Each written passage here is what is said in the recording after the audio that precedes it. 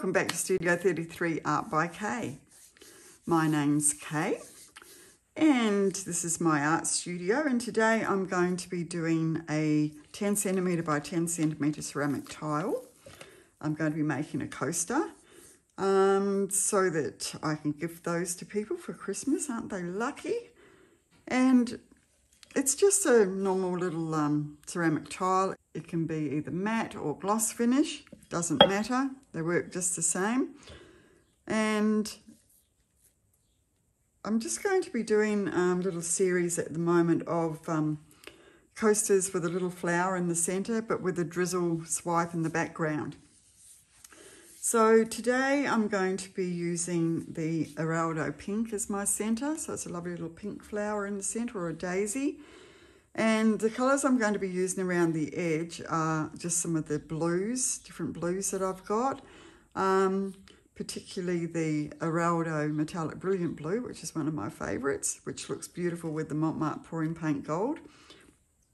So I don't want to have too many colours involved. As a base, I'm just going to lay down the Eraldo Metallic Rich Gold, but mixed with light gold. So it's just going to be my base. So I'll just pour that all around, make sure that I've covered the edges as well. Always make sure you have covered your edges to give the other paints something to roll down once you've spun out. So you don't have to put down a base if you're doing a drizzle, but when you do, it's nice because it does come through when you do any wrecking lines. That colour will come through. So I'm just spreading that around, make sure I've got enough down. All the edges are covered. So now I'm just going to hit that with the heat embossing tool, which is just one of these little heat embossing tools you can buy online.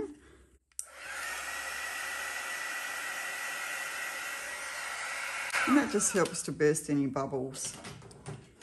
So next I'm going to lay down just some of the blues. I just want this one to be blue and pink, and apart from a little bit of gold. So I'm just going to put down some of the Mont Cobalt Blue, which is a really pretty blue, which will look so lovely with the pink. It's a really cornstarchy sort of blue, that one to me. And then we've got the Eraldo Metallic Brilliant Blue. An absolutely gorgeous colour. Just spread that around.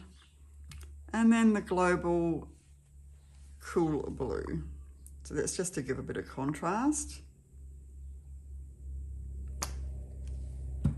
And now some of the Mont pouring paint gold. And I always stress that it's the pouring paint gold by Mont, not the any of the other golds, because it does act differently, or react differently.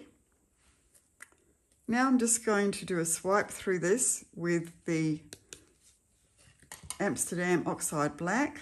So I just want that to be the width of, right width there. I'll just spread that on the back of this spatula. Got black paint going everywhere as usual. It's not like me, is it? So just spread that on the spatula there. And now I'm just going to literally swipe from the top down to the bottom. So just nice and light, and just swiping down, hopefully evenly. And you can see how that Mont pouring paint has just come straight through. It just makes the most beautiful cells. And off. So always just wipe off your spatula or whatever tools you're using as you go. And that way they're ready to be used again and you don't have to do any cleaning up other than that. Oh, I love that. Look at this gold coming through. It's beautiful, beautiful. Right, I'm just going to hit that with the heat embossing tool just to burst any bubbles, and also it helps to bring up any cells.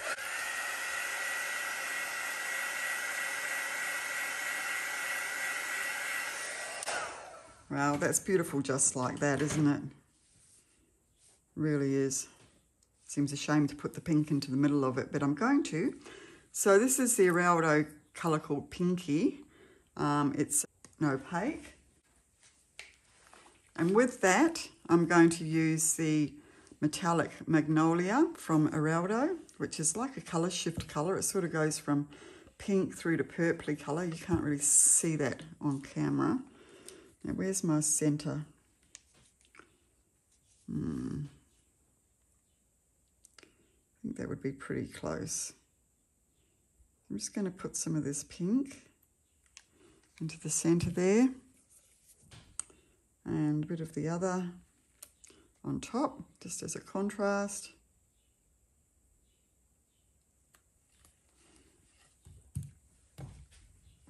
There's the bubbles.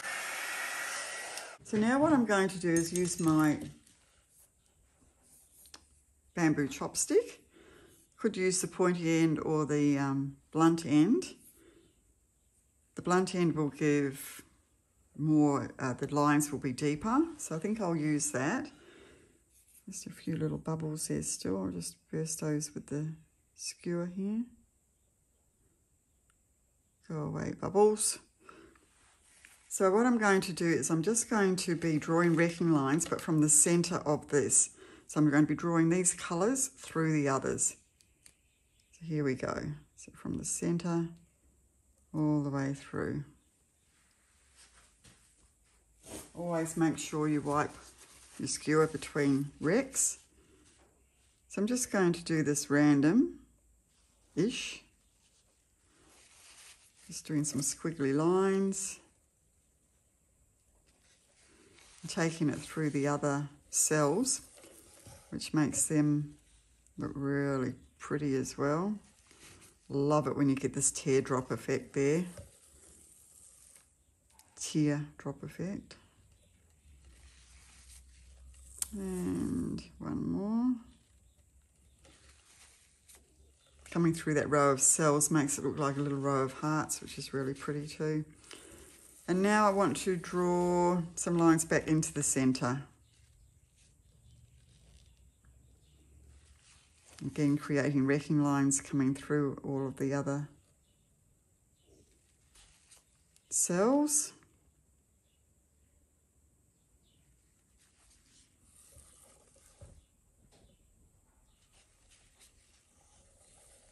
And one through here. And one last one through here. Okay. Now I'll just do a little spiral. I'll probably put some little black dots in the middle of that when I'm finished. Great. Okay, so now I'm just going to give this a gentle spin.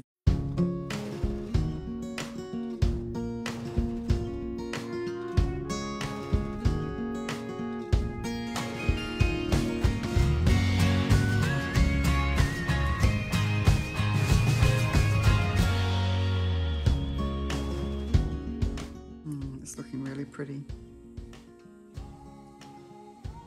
Might spin one more time. Spinning's just enlarging these cells. It's not enlarging the centre very much because that's the centre of the centrifugal force, so that won't move too much, whereas the outside edges will expand.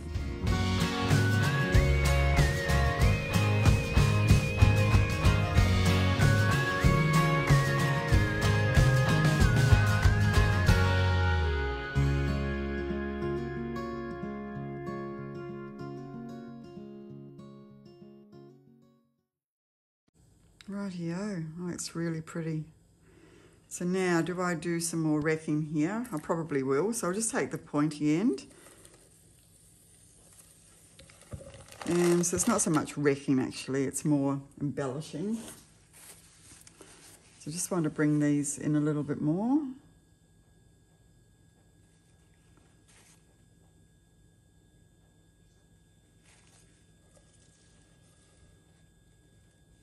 Just defining the petals.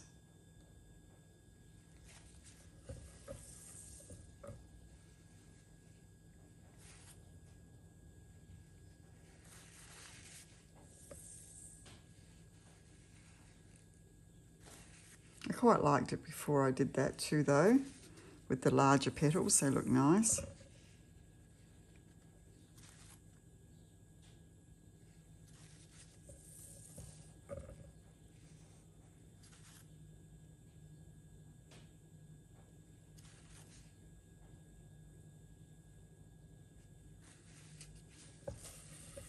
Okay, that's pretty, really pretty. Love that actually. So now I just want to put a little bit of, a few little black dots. So I'm just going to use a bit of cell activator that I've got here. It doesn't have to be cell activator, it's just that that's what I've got there. Just on the end of the skewer. I'm just going to put a little black center and a few little dots around it.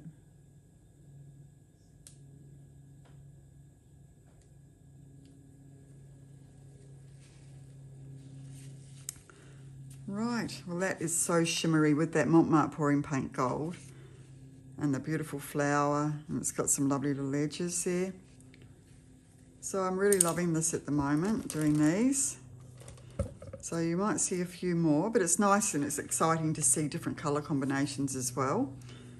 So I shall now bring you down for a close-up. So here we are coming down for the close-up of this very pretty little piece.